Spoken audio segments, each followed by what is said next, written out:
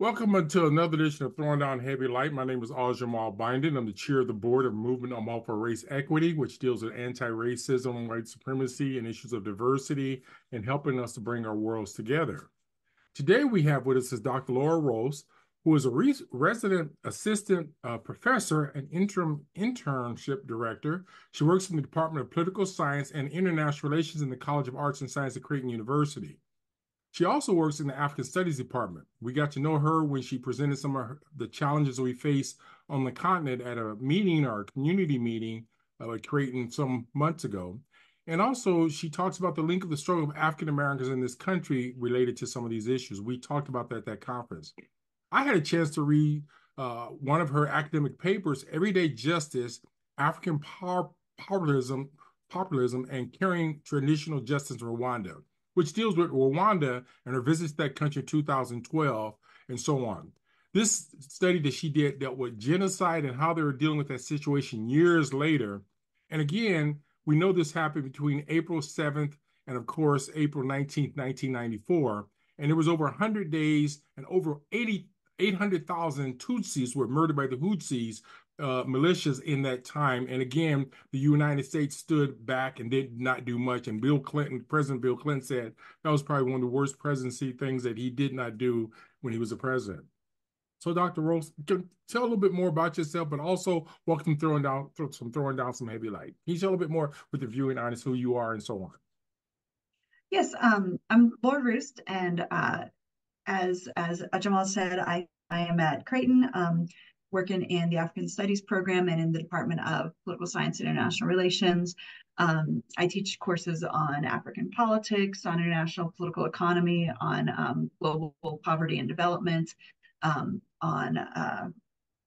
international conflict, those sorts of topics, and the general international politics introduction. So I get to help students dive deeper into the world around them, but I'm also very interested in civic engagement in the classroom and service learning in the classroom, and this idea that the local is global, and helping students see the kind of global connections that are here in Omaha for them, and also the idea that, you know, these global problems are also happening, like they don't just manifest globally, right? There are all kinds of little small things going on, and so they figure out, what they can do where they are, and kind of move on from there.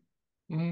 Now, as I was reading your scholarly paper, or we say academic article, I was confused by two concepts. You used the word GACA, I'm not sure how to pronounce it, and it was community court case, and the International Criminal Tribunal in Rwanda, ICTR. How are they contrast? Kind of like, what does that term mean, and what is significant of understanding those different legal entities? And so, if you think, I'll do a little history trip back. When So 1994, when you have genocide in Rwanda, you also had the first multiracial democratic election in South Africa. And after those, you had the Truth and Reconciliation Commission. So it became this really interesting discussion within transitional justice literature at that time. So transitional justice deals with what do we do after there's been mass violence, mass atrocities. And the International Criminal Tribunal model started with Nuremberg, but it was resurrected for the former Yugoslavia, and then for Rwanda. This idea of having courts try people, but they could only deal with the highest level perpetrators, the planning level people. That doesn't deal with all the folks on the ground, especially if you think about the Rwandan genocide as being, it's a really weird term, but within genocide studies, we would call it a very effective genocide in terms of being able to kill a lot of people very quickly, and using very even rudimentary, farming tools, that kind of stuff. And so what do you do with all these kind of perpetrators across? The ICTR didn't deal with that. And international criminal courts couldn't deal with that kind of level. So countries like South Africa decided they were going to go with a truth and reconciliation process and try to get people to talk about what happened. Because when you do a court, there's incentive for people not to say what happened, right? Because you don't want to have as long of a court sentence, that kind of thing. And so with the Truth and Reconciliation Commission in South Africa, people would be given amnesty. And the idea was the truth was more important and letting people know what happened to their family members.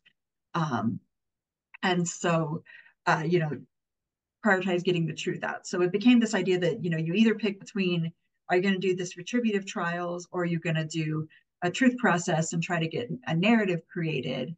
And Rwanda was deeply, they didn't want to go down the truth and reconciliation path at that time. They had also been hesitant with the ICTR. The Rwandan government was sitting on the UN Security Council at the time the genocide started. So the genocidal government was on the Security Council, and so was telling the Security Council, hey, this isn't that big of a deal. You don't have to get involved too deeply. But then when that government was replaced, they still had their seats. So the new government was very much advocating for the International Criminal Tribunal in Rwanda, for Rwanda, but ultimately that tribunal did not have the death penalty as an option. And the Rwandan government wanted that to be an option. They've since abolished the death penalty, but at that time period, they wanted it to be an option. And so what they did is they resurrected this, it had been a very old custom and practice within Rwanda called gacaca. And so it kind of translates to like justice in the grass. You may have seen a book with that title, if you follow this. But the idea, it was originally created for, like my neighbor took my chicken, right? And so everybody in the community comes together in the common area on the hill, because there's a lot of hills in Rwanda. And then they try to sort out, okay, how do we figure out what happened, and how do we get these neighbors together again? Let me interrupt you a second. So there's two levels. One is the international level, and one is the grassroots level. And yes. what I understand that at some point they wanted to have justice, which leads a little bit to the other follow-up, like is I couldn't determine from listening and reading if there was reparations from the government, like we say, give money or justice from the international community, or was it local? In other words, if somebody committed something against somebody's family, how does that help us in sense of dealing with some of these tangible outcomes? Because some what you're saying, Lord, almost sounds academic versus practical. So help us understand that little concept a bit. Kind of deconstruct it for us a little bit for us. And so this becomes some of the criticisms of all the paths. Even the South African Truth and Reconciliation Commission, they did the report at the end, and the one thing that was never implemented and still has not been implemented is the reparations part of it. And you're seeing that pop up in contemporary South African politics, and as you're watching the elections that are going on this year in South Africa, that's one of it connects with a lot of contemporary issues. The idea at the international level with the criminal courts is that the trials are the justice, right? So like you do a trial, in other words, just the process. Yes. Gotcha. Yep. And so there has not been reparations restitution at that level, and the gachachas as well. Now, if there was, property of some kind to give back, because there was a lot of looting, a lot of taking property, try to deal with some of that, but not really monetary contributions. You walk away with something in your hand. In other words, I'm gonna switch up just. And that's go ahead. That's one of the things. So like a lot of these narratives were very much around, like criminal courts or truth, these things as the justice, right? And one of the things that I had noticed was there wasn't a lot of connection with local folks, right? Like, so there was this great story where this was when I was there in 2009, but the Renzaho reading had been read. And so that case was an International Criminal Tribunal case. And he was responsible for some of the massacres at Saint Famille, which is this Catholic church that is directly across the street from the outreach center for the Hmm. ICTR. So to give you another kind of perspective on this, the court itself was located in Arusha, Tanzania, not in Rwanda, right?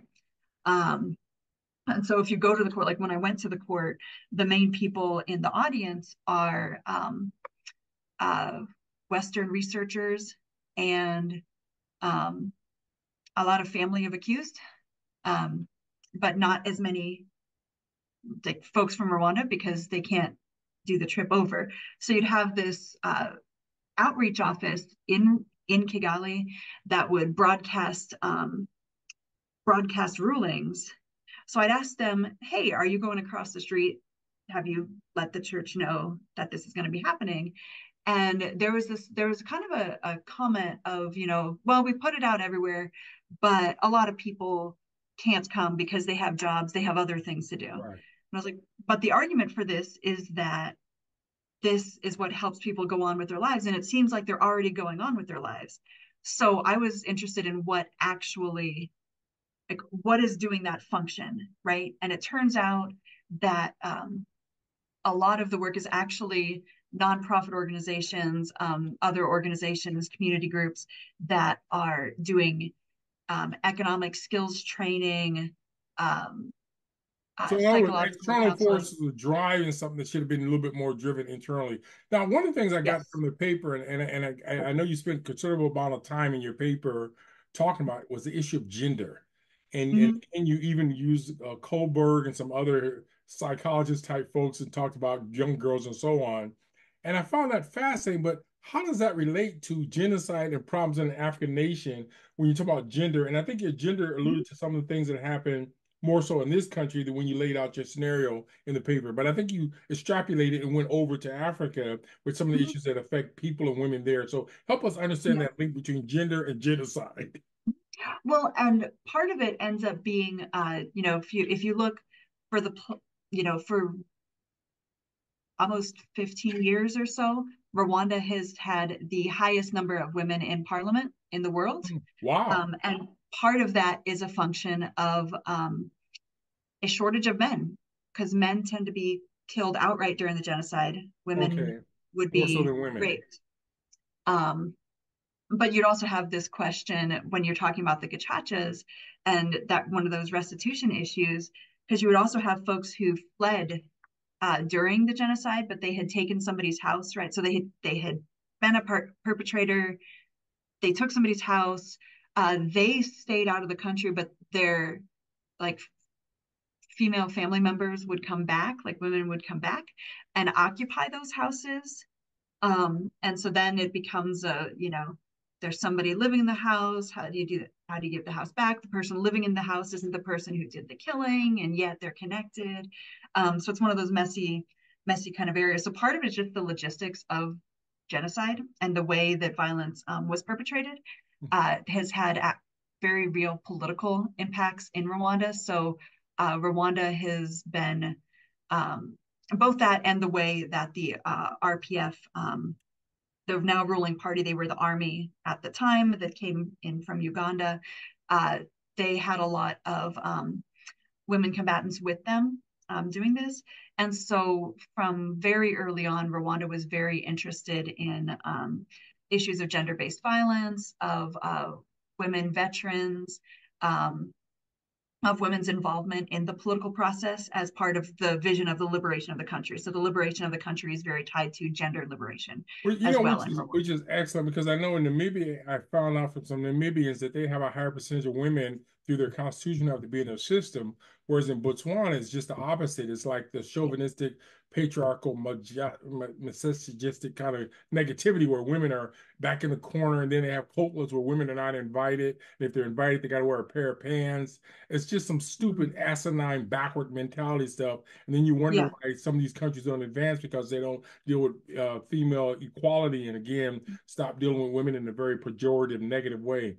Now, Well, and also if you think, I'll add on to the other reason why gender ends up being so important in Rwanda is a lot of these organizations that are doing the work on the ground that are actually helping people live their everyday lives, and that's why went with that everyday justice idea. Um, it's not necessarily there's a role, and it's important that you have these legal precedents from the International Criminal Tribunal. It's important that people have been able to talk at their gachachas. Um, but a lot of times, what gets people to even be able to testify in the first place is the work of these organizations. And a disproportionate number of them tend to be run by women or be women's organizations. And that kind of started a lot of people will talk about Beijing 1995 as this kind of, hallmark of international women's rights, but they forget about the Third World Conference on Women, which was in Nairobi, Kenya, and that built upon a great deal of women's organizations that were active on the continent and that remained active.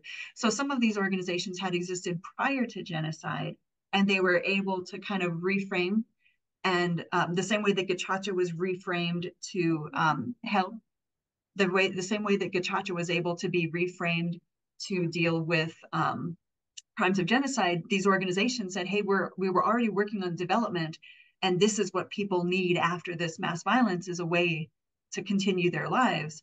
So we can do that work. And people forget that important role of women's organizations on the African continent, because it tends to get overshadowed with the Beijing, Hillary Clinton, women's rights or people's rights or human rights.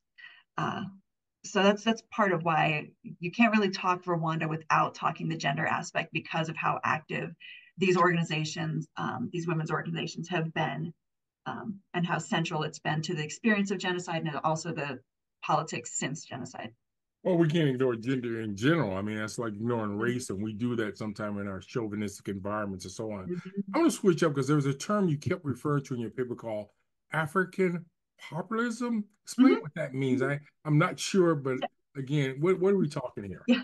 Well, and it's especially if you think a lot of the terms of populism today gets us thinking to like MAGA, to the current Hungarian president, that kind of thing. So populist connotations uh, tend to be in Western media quite negative. How populism manifests on the African continent tends to be a lot more very very connected with the both uh, independence movements, but also that emphasis on the the importance of pre-colonial traditions, right? The understanding that there was a whole political system, right? And Africans built great wealth for themselves long before colonialism. This is why people wanted to come, to the continent for the resources and all of that. Um, and so, what African populism often does is emphasize uh, almost what you would call more like self-determination. I mean, we're in Okay. Omaha. We're kind of in the home of Alhaj Malik Al Shabazz, and so that idea of a community building itself without having to be controlled by external factors. Which is So key when we're talking about indigenous cultures, Native Americans, whoever, and we're trying to be sacred to those respective groups. Now, one of the things in your paper, I found it was good to read your explanation of the economy of democratization and economic development from a Western perspective as people-centered. Again, some people don't know that. Can you explain Western economic versus people-centered development in African nation? And would you say most of the aid that came from the Rwanda or elsewhere, and even in South Africa, whatever, serves U.S. interests? Mhm. Oh, well, and that ends up so this is very much from mainly uh, Makika Gile and also Ake, talking about this idea that best way to explain it is you have an organization that's doing work, right? And I'd run into organizations, actually, especially in Bosnia, doing this, but they'd be doing their work. and then donor interests would switch. So they talked about this switch of donor interest from like gender issues to environmental issues. And so they now had to pivot their language to be able to get the same kind of funding to keep running. Gotcha.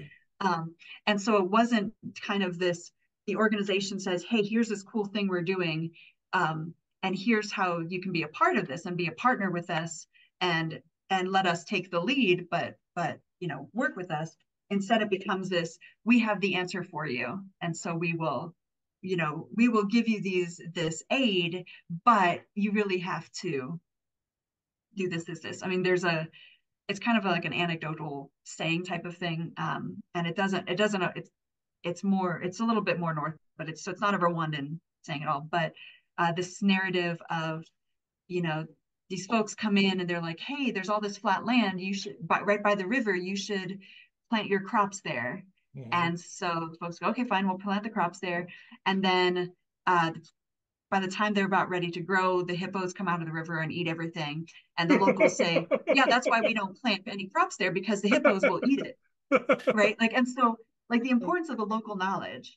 And that's what that idea of people centered, like what do the folks on the ground doing the work, let them be in charge of it, as opposed to this idea of like, oh, X people need development help and only we can give it to them. So it's kind of that white savior development Right. versus. I like the way you explain, because it reminds me of Botswana, where they're fighting now where Germany and Britain are against importing tusk and ivory. And they said, no, we got too many elephants here. And they want to save the lives of all these elephants, but the elephants are eating all the food and destroying people's crops. And there's just too many of them. And it's like, unless you're in that country helping them deal with their indigenous folks to survive, you can't tell them what to do with the animals there. You want all the animals, as the president of Botswana said, we'll send you 20,000 elephants to Germany and let you deal with them. How would you handle elephants running around the city? I'm going to switch up a bit, and I think this is something a little bit different here.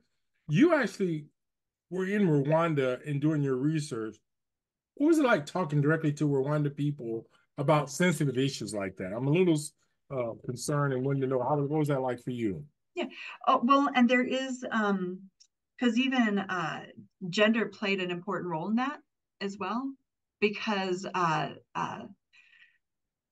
like whether the type of things you could talk about changes based on your marital status, for example. Wait, hold on. So married people talk different than single women or men? Is that what you're saying?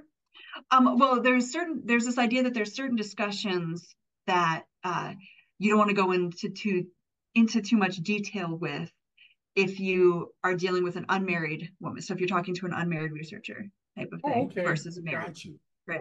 Because you're not fully a woman. And even so, I was in this interesting in between area because I was married, but I didn't have kids yet.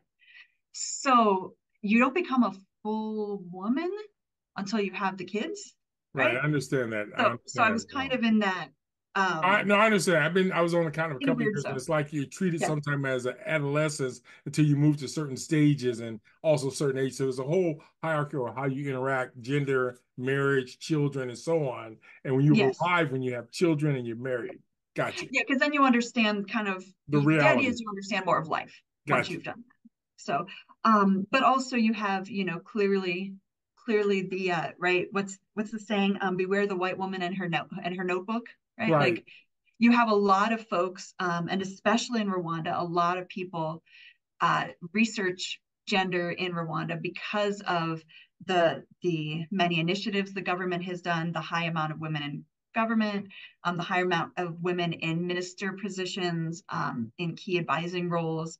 Uh, so you tend to have people experience a lot of research fatigue, right? Use the word So research fatigue. Are you talking about research fatigue on the level of the academicians or no, the no, no, no. I'm perspective talking of the about the people? people. Oh, the Yeah, people like the there. Okay, got you. people there, like they have so many researchers coming through, Okay, right? got you. That Oversaturation. I they got you. and so that they can feel um, it can feel very transactional, right? Like Right. somebody comes through, they do their research, they take their research off.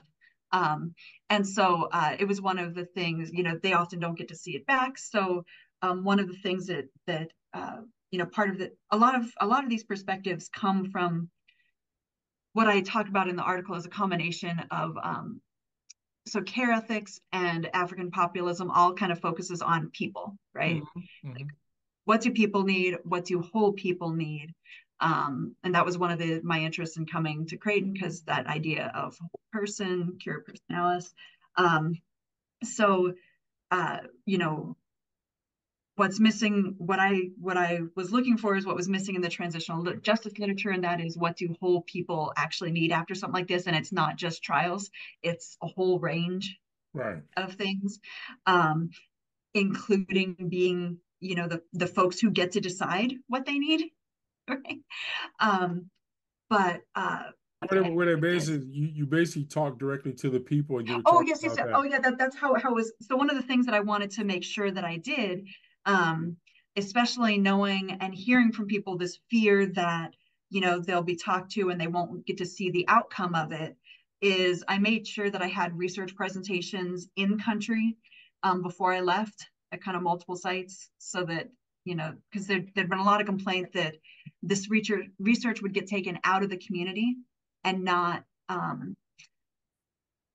Be never brought heard back. It from would be again. brought back in. And matter of fact, we have the same problem in North and South Omaha. You got these fly by night Yes. white savior personalities from city Mm-hmm. government, county government. They come and do the study, do whatever, and you never hear the planning department come back with a final plan. Or you got these functionaries in the criminal justice system, the juvenile justice system. They have strategic plans supposed to include us, but you never see the finished product. And then once they get going, they implement them in an arbitrary, capricious, negative way, and it doesn't have that community buy-in and so on.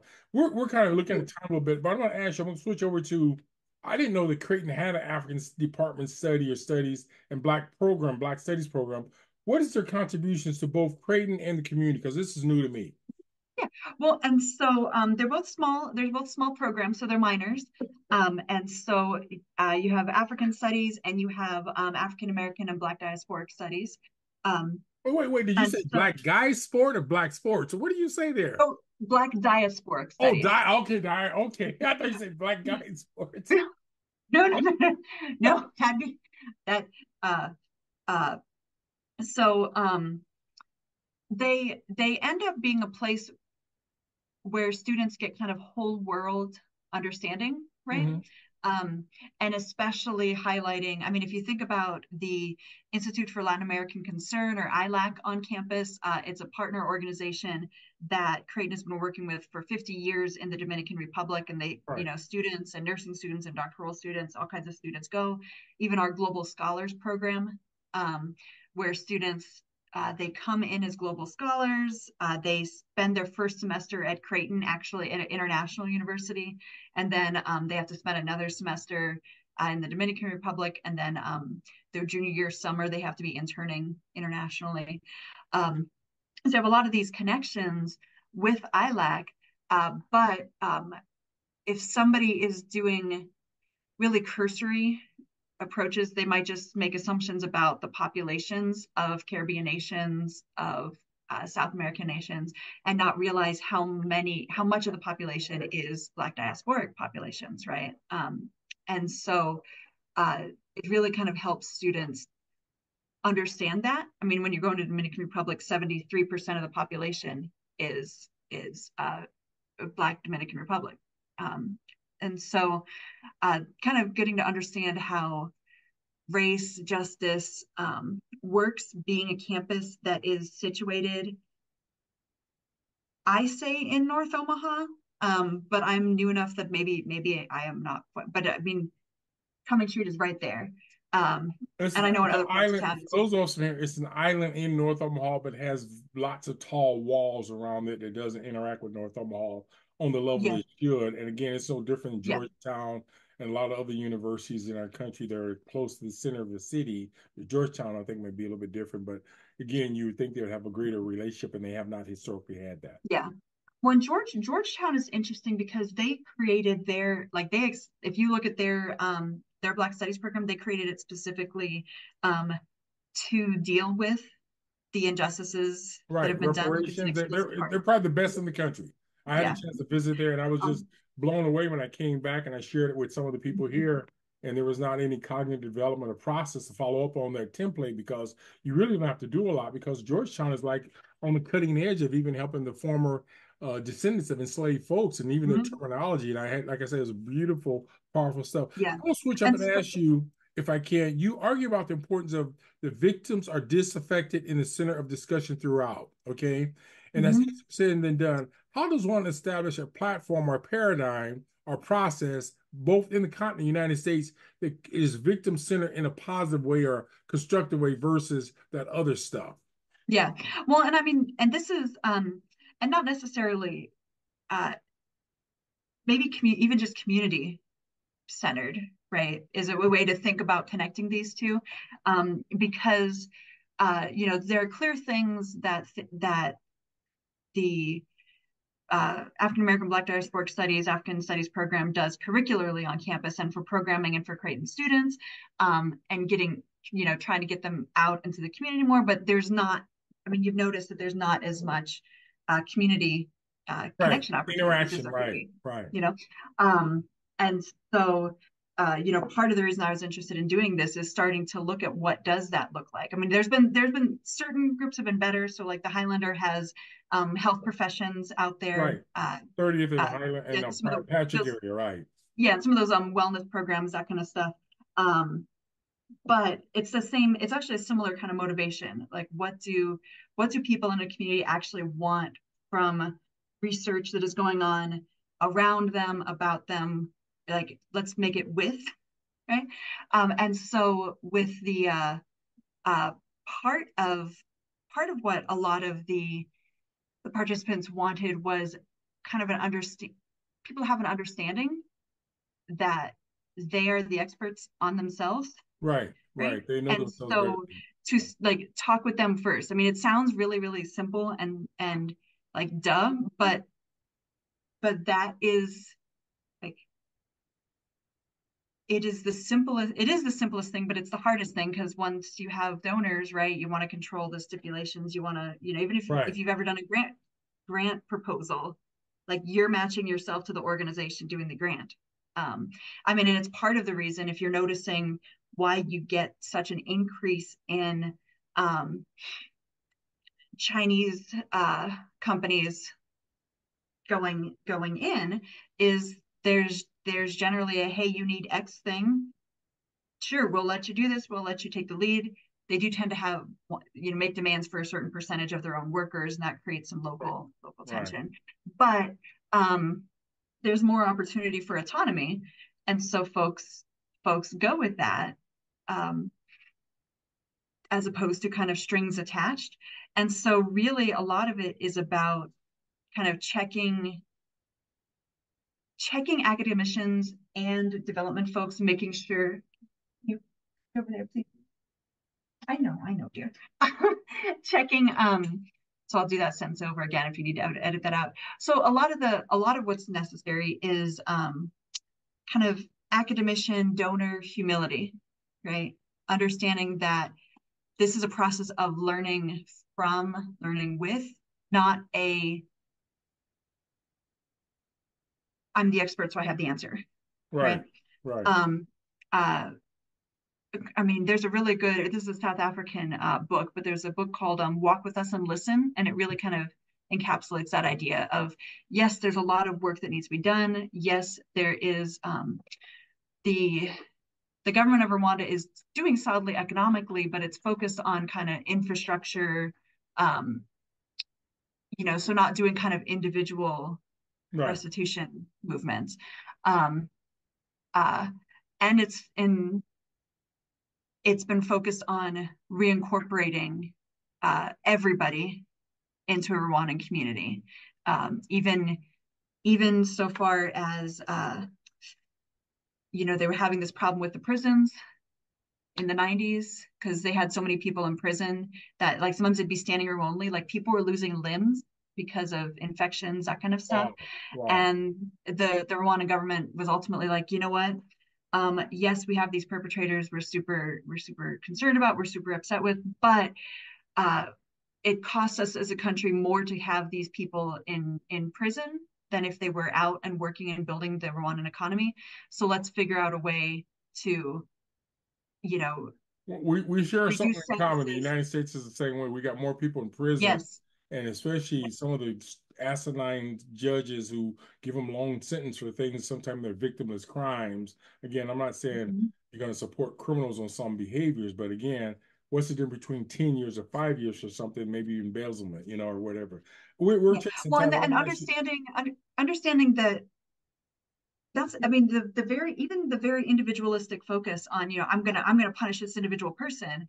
Like, what is a community missing out on, right? Right. Like, so what's the difference between the 5 years of work, of family life, of other sorts of things that could have been going on? That's the kind of questions. And sometimes it's put the Rwandan government in uh it's displeased survivor organizations, some of the things, because survivor organizations noted, hey, you won this as a outright military victory. You can kind of do what you want, right? Like, Right, but also we got to and yet you consider decide. restorative justice in a sense because some of the stuff is just Mhm, taking people's lives. And again, we're talking about in mhm, this country, there's a disproportionate number of African Americans in prison, which caused the destruction of the black family. Not to say that again, we got to look at all these issues, but we got to bring more community into it instead of have a bunch of airbrain people in the judicial system that don't understand the climate of that area or the community and how we need to deal with restorative. I want to ask you a question. There's an issue between balancing exists between the perpetrators and the victim survival in society. How did that healing occur? And is there still a level of pain in the victims or guilt of the perpetrators? In other words, when you were there, a lot of this stuff was going on. And those of us who are outside are going to ask the question, was there really healing? Was there really reconciliation? Was there that? Or was it that case where we just go through the motions and we just cover up the cancer with a mhm. Band-Aid? Yeah. Well, and there's this woman I was talking to, and she said it in a way that echoed in many others, but she said it wonderfully. Because she pointed these, we were in this memorial center, and so she pointed these newer coffins because the their family's perpetrator had finally told them where the bodies were, and Hmm. so they were able to bury them. And she said, uh, you know, you ask what justice after genocide is. It's this. It's we live together. Um, every year we ask, and I'm paraphrasing, but every year at commemoration, we ask where the bodies are. Every year they don't tell us, and yet we live together. Um, we know that they can't kill us. They know that we can't take revenge, and so we live together. So it's not really a super romanticized sort of thing, but it is a really practical. A lot of these, you see a lot of even perpetrator survivor cooperative, like economic cooperatives, where they're working the same fields, doing the same market stuff. Um, and so, it's not always that, they're trying to have dinner together every night, but just the fact of being able to live together in a community, undergoing economic processes, undergoing schooling for their kids. Um, part of part of me, and that's kind of why I went with that everyday justice, like just the daily living together. Um, trying to notice that itself is quite remarkable, right, Hmm. and quite hope filled. I want to do a Because a change lot of of I want to do a change up if I can and throw this out. We talked about the Hutsi and the Tutsis, and again, you being a person who came in from the outside, if somebody was from the outside, how would you distinguish between the two of them? The reason I ask that, if you're in Southern Africa, sometimes it's hard to distinguish between the different Xhosa, Zulu, Mhm, Haiti, Sano speaking, Sutu, you name it, because they've intermarried or they got groups and so on. Again, you could tell the mhm. difference between Nguni here or there, but could you actually physically see a difference, or was the language? How would you know who was who in No, I terms mean, of the even outsider? during even during the genocide, you couldn't tell Hutu and Tutsi a lot of times. So there were like some stereotypical features, Okay. but there've been so much intermarrying That's what I was that, wondering. Okay. You yeah, couldn't tell. That's what I was I wondering. mean, Many of these countries you can't tell, but people talk about it as if it's a finite situation. And mhm, again, we yeah. know how people evolve over the years of transition. And again, as people start to get much more into balance and integration, things happen differently. So that's that. One of the things I was going to come to, and I think as I read your paper, and I'm really into this, I thought that about the impact of enslavement of millions of Africans in the United States. We don't give justice to it, particularly the historical trauma that have been played out in Mhm. our current society. Some cannot see that link. Did that resonate with you in your research? Yeah, I mean, it's so when I say that I do care ethics, I the broad bit of my research, care ethics and ethnicized racialized violence, I end up seeing a lot of connections in that from the US, Rwanda is often described as an ethnic conflict, ethnic genocide. Um, but it's understood locally as racialized, Right, as like different races, right? But within the US, uh, uh, our definitions of race are very different, right. right? That's true. And so, I mean, this is partially why in the genocide you'd have somebody's purposely thrown in this one specific river because the thought is it would go back up and connect with the Nile where this race of people were originally from. Right. But they so couldn't tell that they had to still use the ID cards because the ID cards would say like their ethnicity on it. Mm-hmm. So at these checkpoints, they would look at the ID card to see if you were Tutsi or Hutu. Um, Type of thing. And you know, one of the folks that I talked to with, we went to recover bodies, and like his father's wallet was still in his pocket, and it had his, you know, his check mark as Tutsi, type of thing. But when you're thinking of how these sorts of things speak to the U.S. experience of racialized violence, I mean, some of the things you're talking about are the same challenges, right? Like within Rwanda, you have, you know, you'll have donors focusing on certain aspects, right? And not being kind of driven by the people on the ground or the organizations that are already existing on the ground, right? And you mentioned the challenges within Omaha of people doing research for the community, but then never hearing what comes Right. out of it, right? Um, and you see some communities in the U.S. Like I'm sure you've seen the Greensboro Truth Commission. Right. So they had some uh, people killed there, and they went through kind of a community truth commission to try to figure, you know, at least get an agreed upon narrative. Because as a country, we don't have an agreed upon narrative of the Civil War, you know, um, and we often do this really quick discussion of Civil War happened and then Jim Crow, and we forget about Reconstruction because Reconstruction has these stories of, you know, majority Black legislature in South Right. Carolina, and a lot of Black political empowerment, Black political leaders. And that just disappears. And then you have these discussions of, well, you know, in civil rights era, people were learning how to get involved for the first time. And it's like, no, there was actually, you know, I mean, the US government created Penn Center in South Carolina to be a, you know, during the Civil War, a um, effort in community-led, Black community-led democracy, right? Um, like there are models for how to do this. This was done during Reconstruction, um, but we got rid of that history, right? Well, part Um, of it is that our institutions don't do a good job of deconstructing or distilling or drilling down to that. And again, you almost have to be in a graduate school to understand that because we kind of gloss over it, just like mhm, Nebraska history. A lot of people come here, they have no clue about the culture here unless they mhm. teach it on a different level. But they again get thought is that the institution kind of glosses over it in such a way. Now, one thing we're getting to the end. You cited some excellent source material in your paper. I noticed some of your research and also your citations. But when I read your conclusion, I cannot determine if there was closure to your research. What did you take away from your experience of being in Rwanda and so on? Exactly that idea of prioritize the whole people who are who are who are there, right? Mm-hmm. Um, you know, the importance of uh, coming in and thinking about partnerships and not saviors. Mm-hmm. Um, and also the idea of being okay with messy reconciliation, right? That uh, sometimes folks are going to want their own space. Folks are going to run their own path.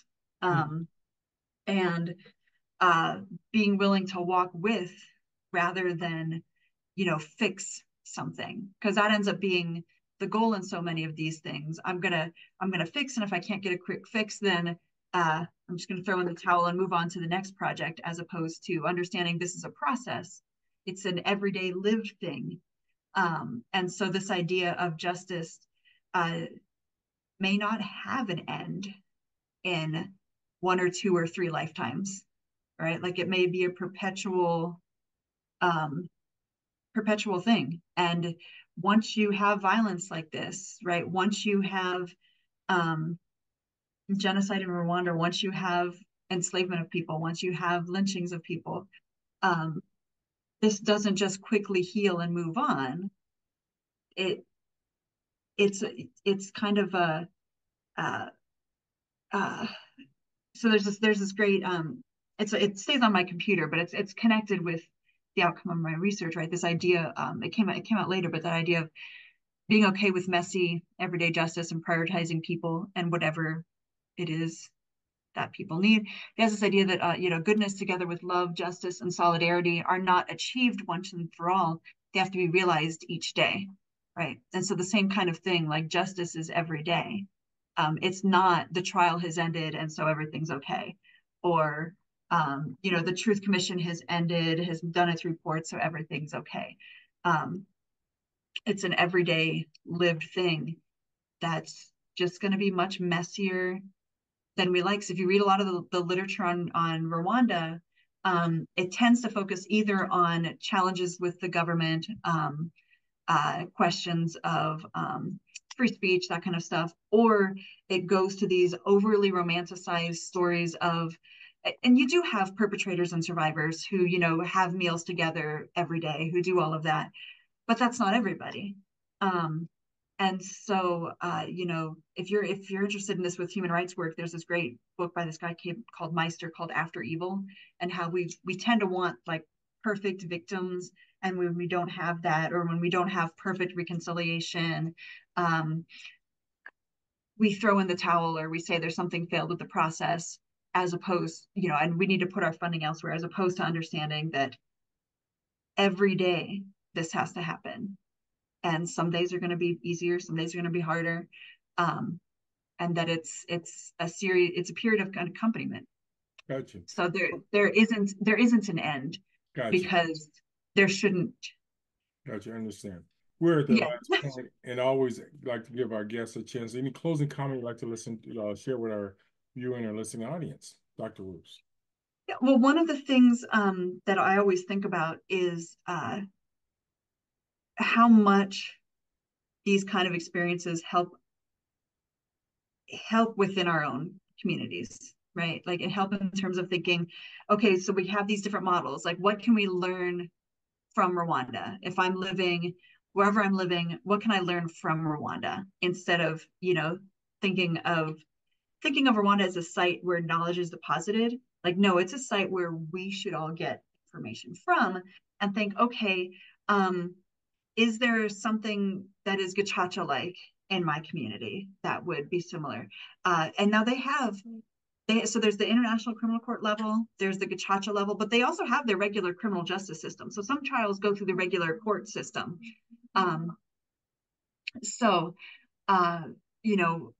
What are the lessons that I'm getting from there? What can I take from other people? How can I figure out what works for me, and how I can live in my community with whatever justice needs to look like in my community? Good. Well, I tell you, appreciate you being here today, and hopefully we get a chance to do this again. And we hope that people have enjoyed this program. Join us again for another edition of Throwing Out Some Heavy Light. Baroko.